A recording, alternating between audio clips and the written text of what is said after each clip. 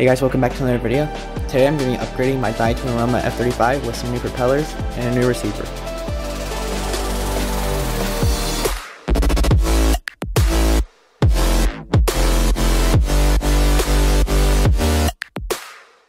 So previously I had this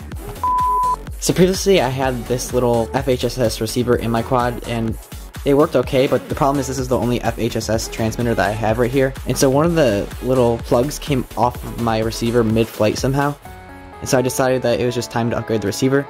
So instead of using this FHSS receiver, I'm going to upgrade to this BetaFPV FrSky XM Plus receiver, which is an SBUS mini receiver. And so yeah, so we're just going to open this up first.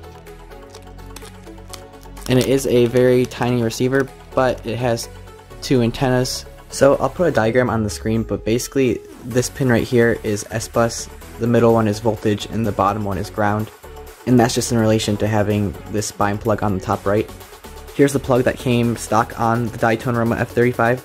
As you can see, the ground wire does actually come over to the left pin, so that even though it's the second wire, it's the first pin. So just to pay attention to that if you're doing this yourself on your own build. And then here's the diagram that I showed from my initial video for the Diatone Roma.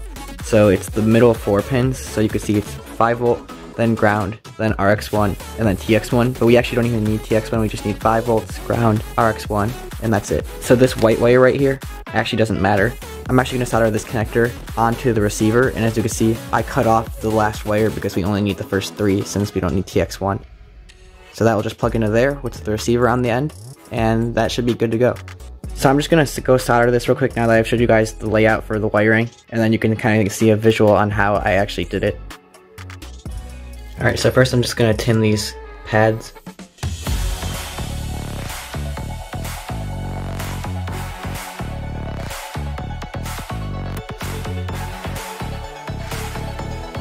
So with the bind plug in this direction, which is top left for me, this means that the SBUS pad is the very left, and so that's this wire right here. Then the second pad right here is voltage, which is the yellow wire for me. And then the last wire is ground.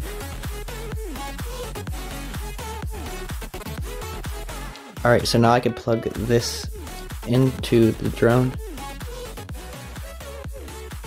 like that, and now we can look at the wiring layout. So the first pin on here is ground, so it goes from right there to the first one, and that's ground. And this last pin on the receiver is ground. Second one is voltage, so red voltage on the second pin right there, and you can see that that's yellow on here, and that's going to the middle pad on the receiver, which is voltage. And then the third wire is RX, and that's the third pin on the connector, and that goes to the black wire on the receiver, which is the first pad, and that is the SBUS pad. So this should be the correct configuration.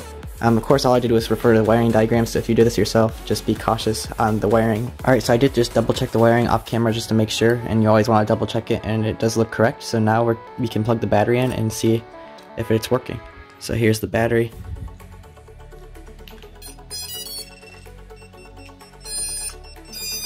And we do have a flashing red light right here, which means the receiver is looking for a connection. So we just need to basically bind it, and then we should be good to go. So since this is a serial based receiver, you want to make sure in Betaflight that under the receiver tab you have a receiver under serial via UART, and then the SBUS selected, which is what I have. And then as you can see, when the receiver is powered on but not connected to anything, it just flashes red like this. Alright, so in my Radio Master TX12, I have this model called D Roma F35 for Diatone Roma F35.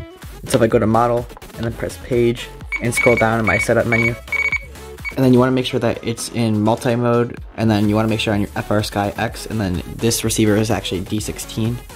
So we have it in D16. Now, if I power on the quad while holding the little bind button in the corner of the receiver, which is right there, you'll see that the receiver light actually just has a solid green and red light, which means it's in bind mode. And so all you have to do is take your transmitter and click the bind button, or power it on and click the bind button, however your transmitter works. In this case, we're going to use 1 through 8 telemetry off in terms of channels. So the light started flashing, so that means it's receiving signal and it's binding. And then my transmitter stopped beeping, All you have to do is power cycle the quad now, so just unplug whatever's powering it and plug it back in. And give it a few seconds, and then once it connects to the controller, it should turn solid green. So I don't know if you could see it right there, but the receiver is solid green and occasionally flashing, which means it is talking to the transmitter. And then since I already had my quad plugged into the computer, I just opened up BetaFlight, and of course I have the serial and SBUS options selected like I showed you guys before. And now, the channels move with the drone on the screen, which means that it is connected and working. And even the switches work too. Now if your switches aren't working, one thing I would try real quick, which is different if you're new to OpenTX, is you have to go to mixes, and basically on a regular transmitter all mixes are inputs as well. So if you have no mixes here, that means that nothing is going to happen on the screen. So right here I'm telling it that the aileron, elevator, and throttle are all controlled by their corresponding sticks, and therefore they should also create movements on the channels that they correspond to. So if you have nothing here, you're going to want to just literally just click it, and then we'll bring you into a menu, and then you just select whatever surface you're trying to control. So in this case it's aileron or roll, and sometimes it even automatically just does it for you, and then you could just press return, and then it should bring you back to this menu, and you do that for all the channels and all the switches and all the different gimbals, and you should have movement. So that's basically it in terms of receiver setup. We have this receiver working, so basically the last thing I have to do is just get this mounted inside of the drone, and then I'm actually going to replace the propellers like I mentioned at the beginning of the video, and we should be good to go.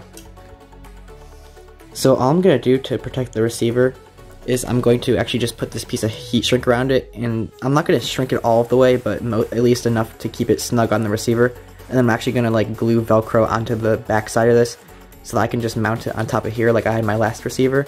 As you can see, I have adhesive Velcro sitting right up here. You might not be able to see it, but it's right there. So the receiver right here has a nice piece of heat shrink with Velcro on the other side right here, and so I can just stick that on the top right here. And then we have these two antennae right here, which I can just pull through. And of course, before I was just kind of tying the antennas around the back just so that they didn't get in the way of the propellers. But then I just looked in the box and I realized that they actually had these two plastic pieces that were intended to be pushed into these 3D printed mounts right here. So I could just put the antennas through here. As you could probably see, these propellers are all chewed up. Some of them are even half cracked and stuff. But now that I know how to fly, I'm going to put these BetaFPV Gemfan propellers on, and these are the same ones. They're both 3520s, 3-blade propellers. So old propellers off, and we are running a props in configuration. And then we'll open up these propellers. So like I said, these are BetaFPV Gemfan propellers.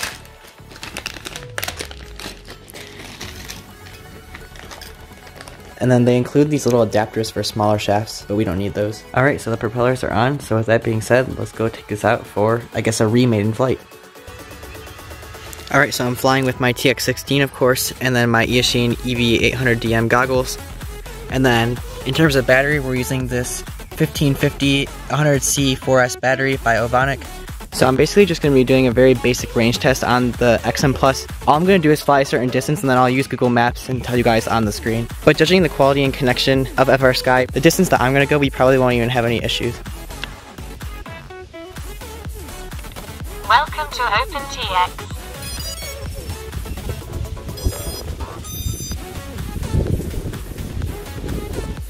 Alright, I'm going to try arming it for the first time with this receiver. Alright, so I figured out why that happened. I must not have been paying attention and someone put the rear props on backwards, so yeah. Alright, another test flight. Here we go.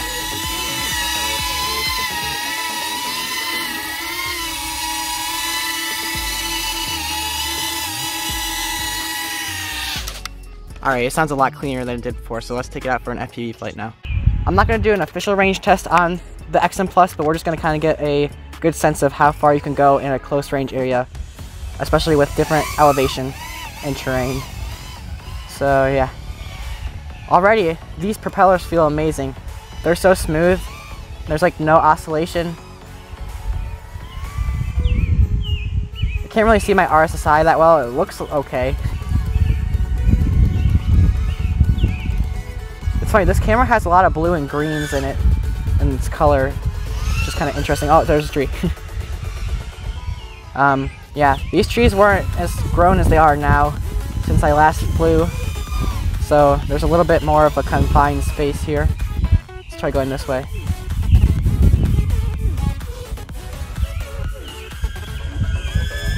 Do a little flip over the house here and dive down. That's a lot of speed. I need to lose some altitude here. Alright. Go through these 2 trees. Alright, let's do a little bit of a range test here. Obviously my video is probably going to go out before my control link, but let me see if I can go farther than I have before. Now of course this is kind of a hill, so I need to stay a little bit higher, but I'm also going to get kind of close to the road, or to the side of the road here, so if I fail safe, I don't hit the concrete. But because I'm a little higher up, it's working pretty well. My signal is of course going to go out. See, my signal is getting really bad. My video signal. Alright, so I don't know how far that was. I'll put it on the screen. I'm going to use Google Maps to kind of translate my distance based off of how far I know I'm going. So that's run number 1. I'll see if I can go farther on a second attempt. But first, backflip. And a dive. Yeah, this quad's really fast, and these propellers are, like I said before, they're so smooth and they're amazing. So if you have a 3.5-inch quad, especially the Roma F35, I would recommend these 3520s from BetaFPV and made by Gemfan. Very nice.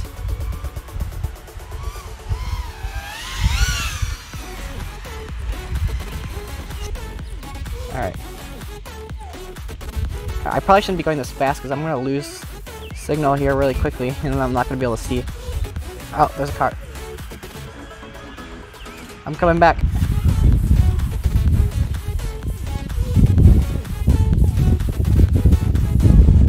See, I don't want to go super high up, but I know that's going to give me the best reception. That's the thing. Oh, okay. Oh, there's some signal, video signal loss. Alright, so I probably won't be able to test... Whoa, that was close. I probably won't be able to test the full length of this unless I'm in like an open field, so maybe I'll do that in another video, but this is just kind of an initial upgrade of the Roma F35.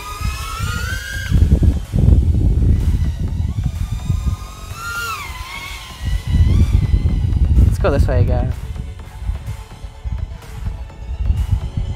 These trees are really thick over here, so I don't really dare to go between them. I mean, this is an okay gap right here. I haven't really done a tree run with this thing yet, just because it's so sensitive. But I might be able to do it with this transmitter. Go through these trees. I also don't want to hit like a stick. I have so much better control with the TX12 than I did before with my FHSS transmitter.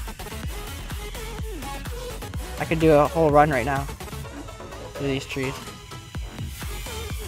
I'm getting close to the ground here. I need to make it through these trees. Oh, I snagged a branch, but I made it out.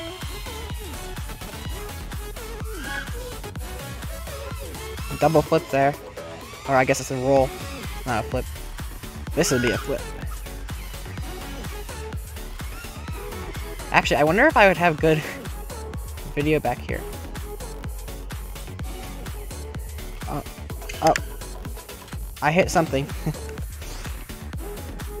So yeah, that was my second take on, I guess, refining this quad. Having the nice receiver in the nice quad actually helped a lot. And a lot of the little movements were just so much easier to perform, like going through the trees and stuff. So that was really fun. And then these propellers by Gemfan, sold by BetaFPV, are really amazing. They felt really good, especially on this tune. So of course, I didn't do an official full range test, but as you could see, because there's kind of a little hill back there, it actually did work out pretty well for close range with tons of trees and things to interfere with the signal. So like I said, it did work out overall pretty well for my environment, especially with just the stock antenna on the TX12. So just like how this propeller and the receiver in here were from BetaFPV, I have a ton of other components from my last video that I'm going to be using to upgrade my other quads and even building other ones. So stay tuned for that. Make sure you hit the subscribe button if you aren't subscribed already. And thanks for watching, and I'll see you in the next video.